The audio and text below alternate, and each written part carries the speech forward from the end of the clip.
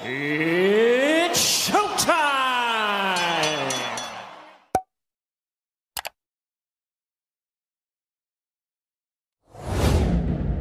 Hey yo, what up, Fight Worship? We're Boxing Fanatic. I'm back with another one.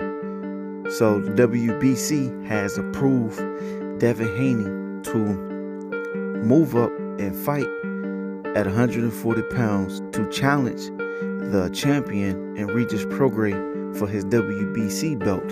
However, Shakur Stevenson will have a chance to fight for Devin Haney WBC lightweight championship belt at 135 pounds. Hey yo, what up you guys? It's your boy Boxing Fanatic, back with some more boxing. Make sure you smash that like button. Don't forget to subscribe for the latest and greatest content.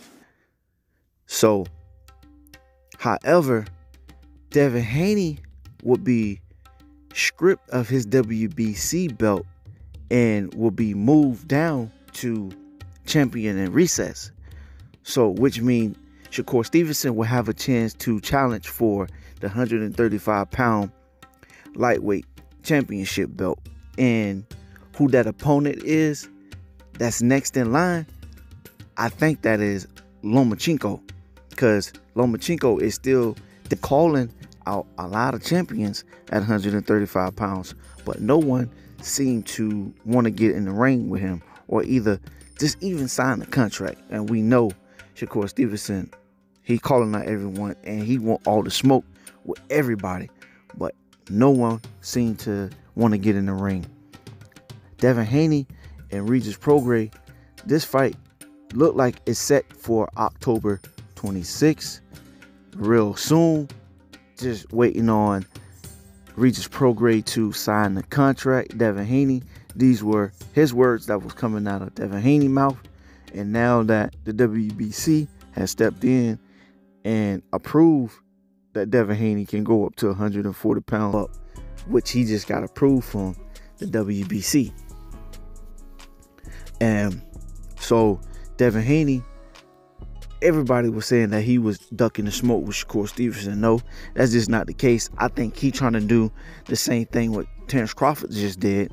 He became the first male in the 4-belt era to collect all 4 belts and be undisputed in 2 different weight classes, one at 140 pounds and one at 147 pounds, and the other to be up on that list. So who has the belts at 140 pounds? Regis Prograis, Teofimo Lopez has 2 belts, and Rolly has a belt.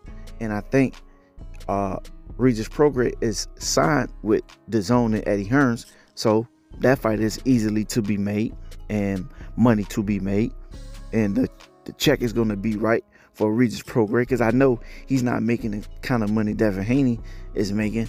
So I'm pretty sure he can't, price.